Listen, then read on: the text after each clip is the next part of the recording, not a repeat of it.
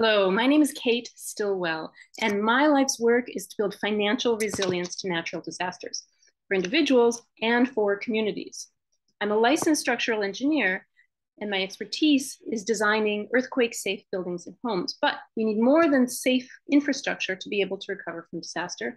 We also need to make sure there's enough money flowing in so that people can make the case to stay in their communities, help their neighbors, and plow back. So in short, my work is to engage more private market capital to serve as disaster economic stimulus. That's why I founded Jumpstart Insurance, which is now wholly owned by Neptune Flood, where I am the president of Parametric Insurance.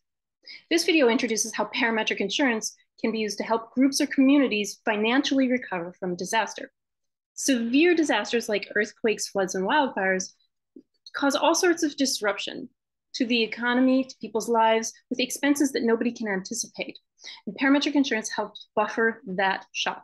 It's not a substitute for regular property insurance, but it helps stimulate or jumpstart the recovery process. So here's how parametric insurance works. There's a pre-agreed lump sum dispersed immediately upon occurrence of an event that has a pre-specified data parameter, thus the name parametric.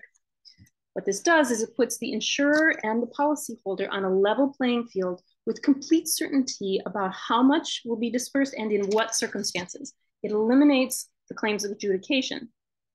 Now, at the large scale, parametric insurance has been around for several decades, but is only now becoming available to individuals because of the data explosion and the rise of facilitating technology like Jumpstart. When an individual buys a parametric policy, then before the triggering event, the policyholder pays a premium to the broker who remits it to the insurer. In addition, the technology maintains a continuous connection to the data source. Then, as soon as the triggering event occurs, the technology automatically communicates to both the insurer and the customers and facilitates the disbursement of payouts. So now one interesting feature of parametric insurance is the financial leverage. The amount of the pre-agreed lump sum can be 20 to 50 times the amount of the annual premium that's paid. What this means is that, in effect, you're tapping into deeper pockets to fund disaster aid in advance. Here's an example of the data source used to trigger a parametric earthquake policy. This is shaking intensity as published by the US Geological Survey Shake Maps. It's public, transparent data that's accessible to everyone, and therefore it builds trust in the transaction. And the payout process itself is a simplified and automated process provided by the facilitating technology for a seamless interaction with the consumer. So if we go back to this original diagram, we remove the arrows and we reshuffle the parties into a different position, and we think about, instead of providing the insurance to the individual, if we provide it to a group of people, then we can think about how the benefits of parametric insurance benefit a community. Basically, it could be any community that has the motivation to financially recover from a disaster. So then the question becomes, how do we reach these groups? Could be residents of a particular geography, members of an association, constituents of a city or county, customers or staff members of a particular group, or users of a particular app. So we reach them through the organizing entity, who in this case I'm calling it the administrator of the community. And the administrator of this community could be an employer, could be a homeowners association, could be a workers union, any of the above here that has a unifying force and for whom they will have an intertwined link to the financial disaster recovery of their member parts, their constituents. But one of the problems is that most of these organizing entities don't have additional budget to be able to pay for this pre-funding of disaster stimulus. So what that means is there's another party that we need to bring to the table, one who's equally motivated to build up the financial resilience of these particular beneficiaries. So let's introduce a donor organization. This is one who has a connection or a vested interest in one particular group. And then that donor pays the premium to provide that leverage of pre-funded disaster aid instead of donating to the beneficiaries after the disaster. They pay a fraction of that amount as a premium in advance to leverage the deep pockets of the private capital from the insurance company.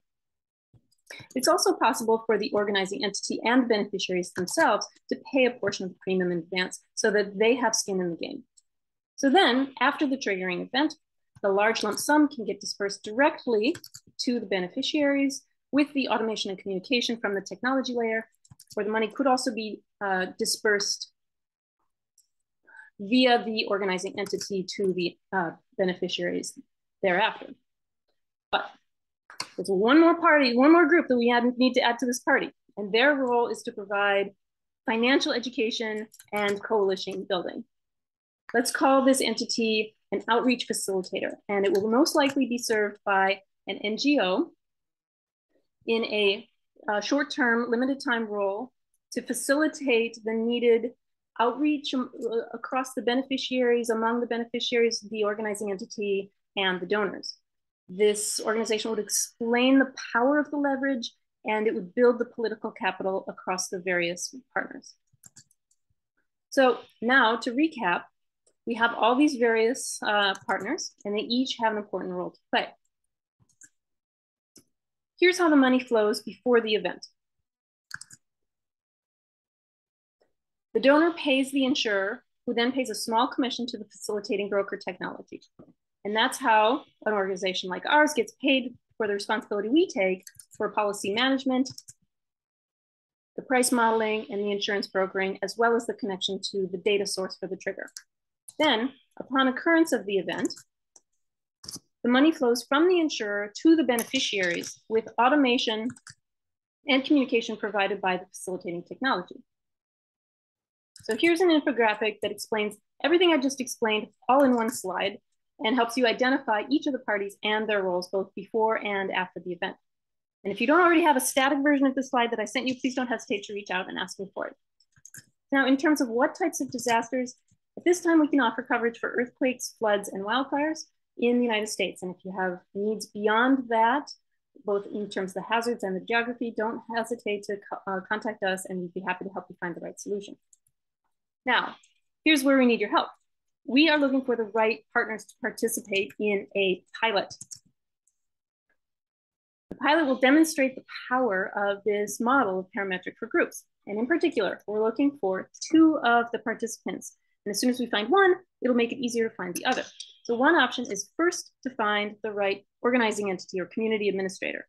Maybe it's a hospital who wants their staff to be able to return to work on time. Maybe it's a senior community who wants to make sure that their residents are not unduly impacted by the shock. Maybe it's a tribal authority, maybe a local service workers union. Any organization whose economic viability is linked, as I said, to the financial outcomes of their member constituents. So then if we find the organization, we'll be able to quickly identify and narrow down who would be the right donor with a mission to support those particular beneficiaries.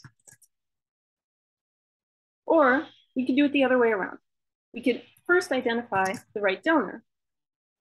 It would be a group that has a specific mission to support financial resilience of a particular group.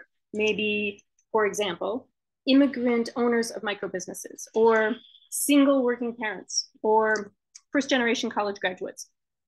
In any case, once the donor is identified, then that can be used to guide us to the right organizing entity. So with that, I'll close by telling the story of a real Jumpstart customer.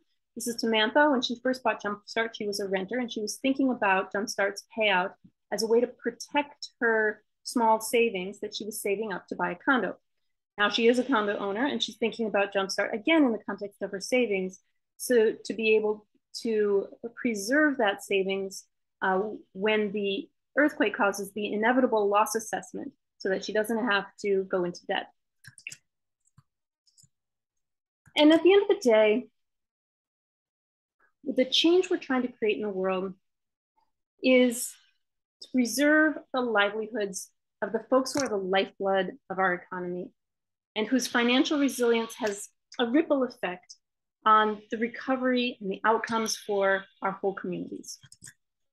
I cannot wait to hear your feedback on who you might think is the right participant to be an organizing entity or a donor. Or if you have feedback in general, don't hesitate to visit our website, contact me directly. Thank you so much for your attention.